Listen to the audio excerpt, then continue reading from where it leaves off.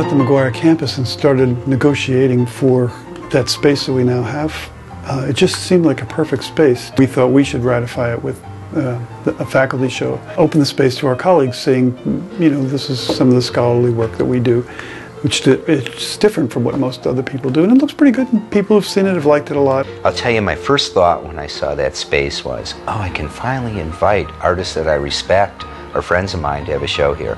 Being able to have a space where other artists can show their work, where the St. Joe's community can come and look at artwork and appreciate it. You know, it's my hope that having this kind of gallery will somewhat put us on the map in terms of other university gallery spaces. It's lovely, and I love that it just kind of opens up possibilities for other people to see the work. In general, I like the idea of art kind of appearing in places that people aren't necessarily going out to seek it. This one is very open, you know, and the wall space is very long, and you know, of course I like it because it's like a vista. It's beautiful. It has such wonderful light, and it's very spacious.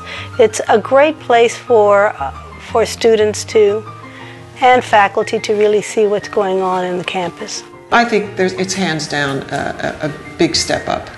The work can be spread out, and people can see it from even the first floor. You can look up and see that there's artwork hanging.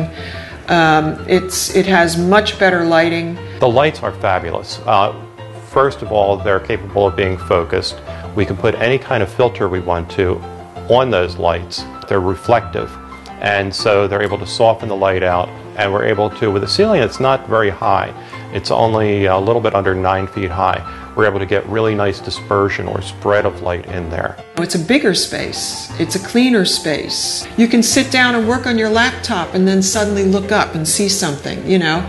I think it's a much better venue for students and other faculty at St. Joe's to be able to see art, you know, in and out of their normal routine. I think the space is a wonderful space to have shows in. It's very open, so you can stand back from the works.